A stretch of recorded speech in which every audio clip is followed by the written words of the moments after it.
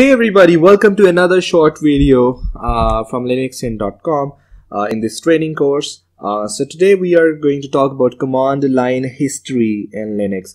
So how do you check the history for whatever command you have written down? So you can see I have written history and I have got all these commands that I have been writing. So what if I want to run any of that command or repeat that command? So let's say I want to clear it, right? So I would use the 472nd command, right? So simply I would put a exclamation mark here and I would write here 472.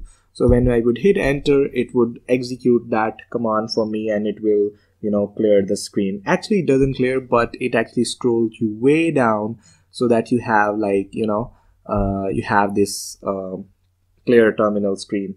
Okay, so let's try another command, history pipe less.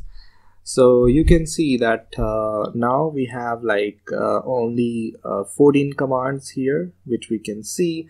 So it has actually less in it, but as we hit enter we can see all the we could see all the other commands. Okay, so if I keep pressing enter, it will take me way down, and as we have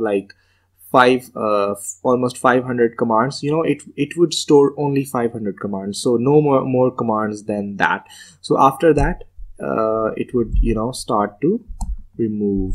Okay, so that's it. That was the history function or the history command in the Linux. Okay, so I hope you have learned something new and I will see you in the next video.